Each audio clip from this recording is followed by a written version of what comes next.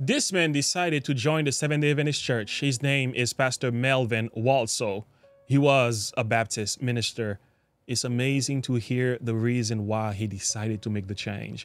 Let's take a listen to this testimony, and I'm going to share some things with you at the end. Watch this video till the end. Link in the description below. Like and subscribe to the page if you happen to be new. Click the bell icon for more if you enjoy this content. Support the channel as well. Let's have the conversation below. Now tell us about the Seventh-day Adventist Church. How come you found the light here? All right. It happens that in 2016, I've been searching because I felt that there is a vacuum inside. I told myself, I think I taught everything already. So what is lacking? So I do some research. I went to my office and look onto the computer, check on the Wikipedia. And there it happens, I search on the orders of the popes. But then there is a publications there, the Catholic Mirror. I give a certain time to read. That was published in 1890s, something. Issued September 2 and September 23. There I read in that particular issue, and I called it a legal document.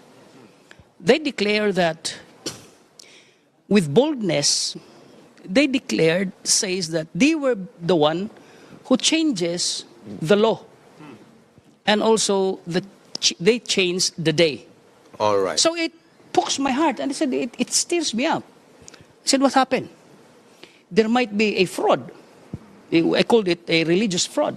So I read and read until somewhere below, the statement says that you can read from Genesis to Revelation. There is no single verse says that the Sabbath is being changed by Jesus Christ and the apostles and even the early church. It's only the Roman Catholic Church, by virtue of her mission, who changes the day. So that was the beginning of your Not search. yet. In the last portion, this says that all the Protestants who worship on Sunday are squatters. Squatters. They just use our authority, and they submit to the authority of the Pope. This is the statement that grieves me. Only the Seventh-day Adventists, Wow, it's very particular. who are faithful to the Bible, but the Protestants who claims that the Bible is their master are at most disobedient believers. So there, it started to revolutionize my spirit and my mind. And so I dig deeper, study, and research. It took me months, weeks, and months in the office. I did not tell my wife. I did not even tell my co-workers, my teachers. I do a research. Then, in the last month of 2016, I decided to come here, to go back to Cagayan de Oro. This is my home place. I grew up here in this place. And I asked the Lord, Lord, can you use me in my hometown? So I engaged myself to go back here. Yes. And then from here, I do some research and fasting. Until finally. And finally, with all convictions, I said, I have to submit to the will of the Lord. Amen. Regardless of my theological background and regardless of the people who is following me, I'm going to follow you. Amen. So I decided to humble myself and ask my humble apology to the brethren in the Seventh-day Adventist Church. Again, 45 years ago, I just passed by here in this place. This is Ispom. Southern, before. South Philippine Mission. And now I'm here. This was indeed a powerful testimony. For as simple as this was, it says a number of things. The truth is available for anyone to know and to see and to find out. Even Google tells the truth sometimes. Okay. And the people who wants to know the truth, they will find it. They will find it. What I have an issue with is the excuses people make for keeping Sunday, for going along with Sunday worship and rejecting God's Sabbath. The excuses. Some try to use the Bible. Some say Jesus resurrected on Sunday. Some say the apostles began to worship on Sunday.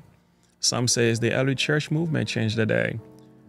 Weird. The Sabbath was for the Jews, even though Adam and Eve weren't Jewish. But a lot of things they say is a lie. It's a deception. It's trickery. Until you study down the road, you find out, oh yeah, the Church of Rome was responsible for the change. But again, it sounds like it's an issue of a day of worship. That looks like it's a small thing. A lot of people like to say that's just a day of worship. What's the big deal? And I answer the question by saying, well, Adam and Eve only ate of a little fruit. So what's the big deal, God? What's the big deal? You see, it shows your loyalty. It shows whom you love. It shows which truth are you willing to follow and subject yourself to. That's what this actually shows. So let me read something to you. One of the quotations that he mentioned here, I'm going to read from the Catholic Church writings themselves. This is Sabbath Truth. I'm going to put a link in the description to this website. Check it out. They have a whole lot of substance there to work with. So how about this? Let's take a listen. Let's read a little bit that statement that really, it destroys everything. It destroys everything when it comes to the argument for Sunday keeping. And Sunday keepers, they have to wrestle with this. And I'm praying for you, for those of you who worship on Sunday and you're still fighting with Seventh-day Adventist people. I'm praying for you because the Lord has to set you free. You have to be freed from this deception, but you also have to make up your mind. You have to make up your mind about this. So this is coming from Library of Christian Doctrine. Why don't you keep holy Saturday? Okay, so let's take a listen. Let's read this one. What important question does the papacy ask Protestants? Here is the question.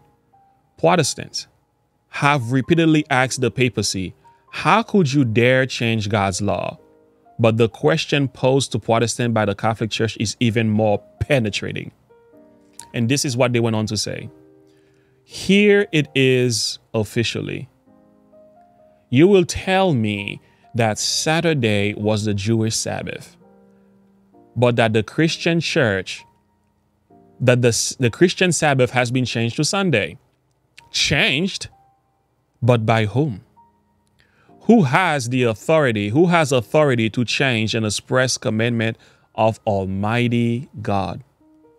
When God has spoken and said, thou shalt keep holy the seventh day, who shall dare to say, nay, thou mayest work and do all manner of worldly business on the seventh day, but thou shalt keep holy the first day of the week?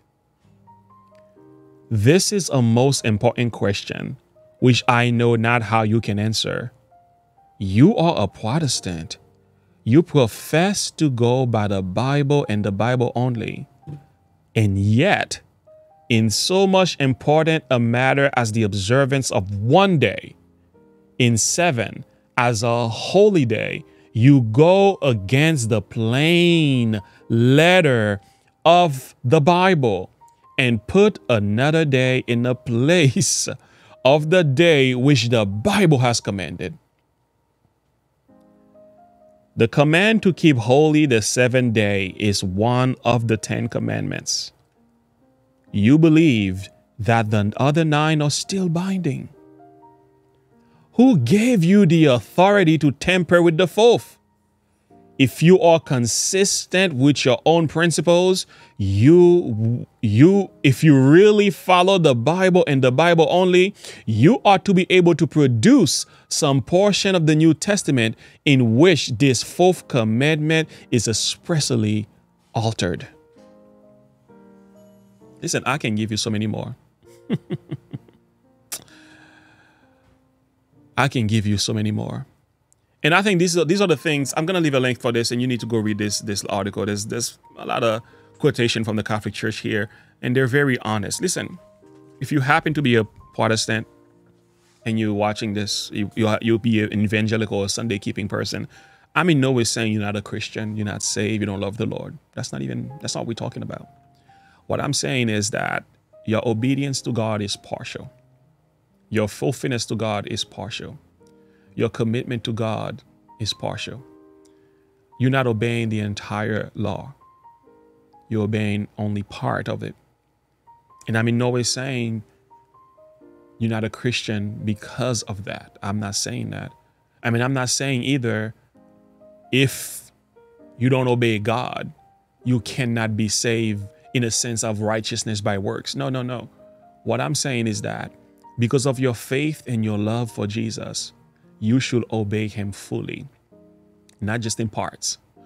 And take the words of the Catholic Church for what it is. They tell you the truth and they're not lying to you. What they say is what it is. They've changed the day. Not God, not Jesus, not the apostles, not the early church. No. The Catholic Church made the change, and they challenge us as Protestants. If you follow the Bible only, well, you should just keep the entire 10 Commandments. But they're also saying we follow tradition. We follow tradition, and they know Sunday keeping is the tradition of men. It's not the commandment of God. That's just what it is, man. You don't have to hate me for this. You can put your black balls in the comments. It's okay. You can do that. I don't mind. But what I'm not going to do to you is lie to you. I may be your enemy today, but in the future, you will look back and say, man, that crazy guy on YouTube was telling the truth. If you can come to this conclusion, I'm happy with the result. The Sabbath was made for man, not man for the Sabbath. Therefore, the Son of Man is Lord also on the Sabbath day.